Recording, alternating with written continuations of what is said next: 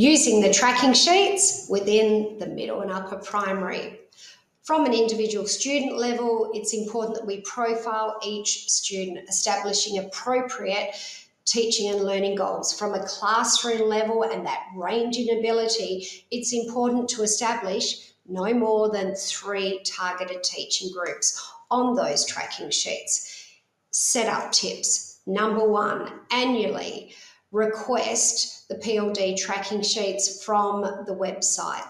Tip 2, it's important that those downloadable tracking sheets are converted into a cloud-based format where each classroom can simultaneously access the tabs on that tracking sheet rather than individual Excel sheets. Tip 3, it's essential that staff using those tracking sheets view this really short video that outlines the 3 functions that are required when utilising those tracking sheets: how to hide and unhide columns, how to cut and paste entire rows of data, and also how to colour field cells and colour and identify your targeted teaching plan. Tip 4, within the tracking sheets, particularly for Tier 2 and Tier 3 students, it is possible to write in or type in abbreviations, not full words, outlining the complications that students bring to their learning and often identifying why they are Tier 2 and Tier 3 students. Tip 5, hide the columns that are not required. In Term 3, you want to hide Term 1 and Term 2 and hide Term 4 and have Term 3 in view. Only have the current term in view and hide the others. There is a video that outlines how this can be achieved. More so relevant to the junior primary classrooms, but sometimes this does occur in middle and upper primary if there are students that score quite low at a CVC level and not in subsequent columns. It is necessary to look at this screen, looking at foundation level skills. If a composite class, it is essential that those composite classes are put together on the same spreadsheet. What you don't want to do is have Year 5 on one spreadsheet and Year 4 on another sheet.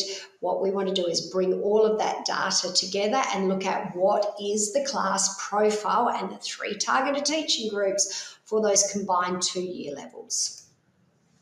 The 6 steps in utilising the PLD tracking sheets with fidelity.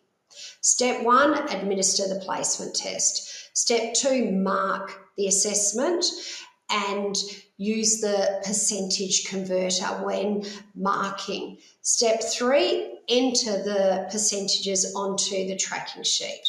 Step 4, this is where your first function needs to be activated.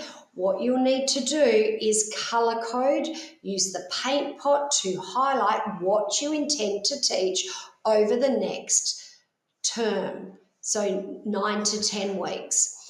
Aim to fill only 1 cell or 2 cells, never 3 or 4 cells. Let's watch this short demonstration video.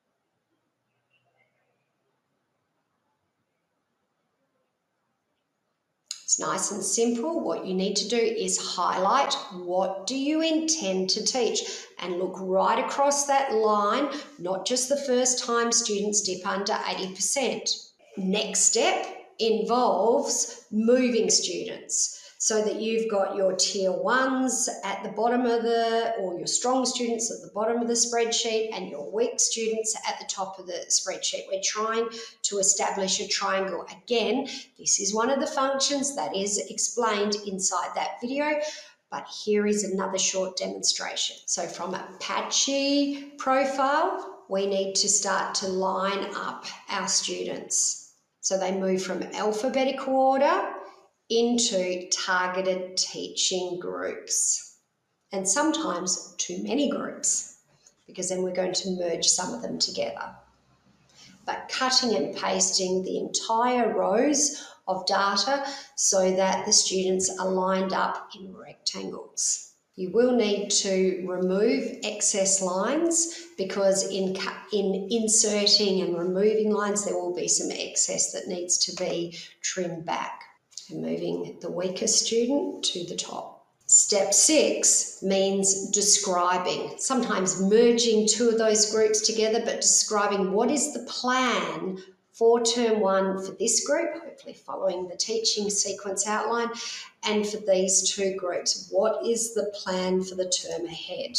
If students are absent, pull them out of the class profile and put them at the bottom of the spreadsheet. Students who have left, again, remove them from the class profile and place them at the bottom of the spreadsheet.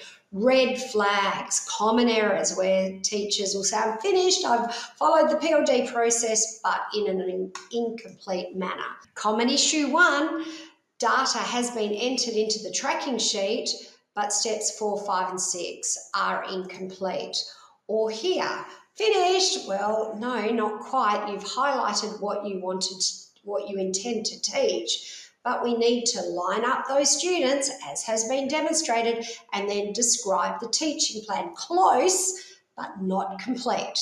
Or I've lined up my students and I've got 5 groups.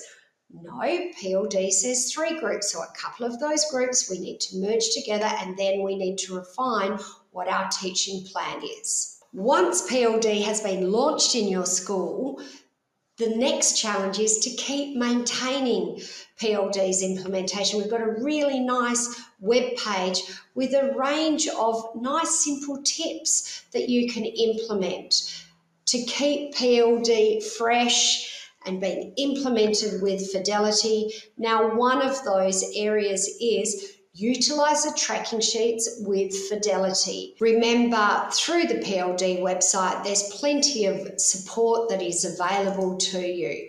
This concludes using the PLD tracking sheets in the middle and upper primary. Best wishes. If you found this information useful, don't forget to click the subscribe button and check out our related videos shown here. If you have any questions or feedback, please add them to the comments below and we'll be sure to respond. Otherwise, you can reach us via live chat on our website, pld-literacy.org. Thanks again for viewing.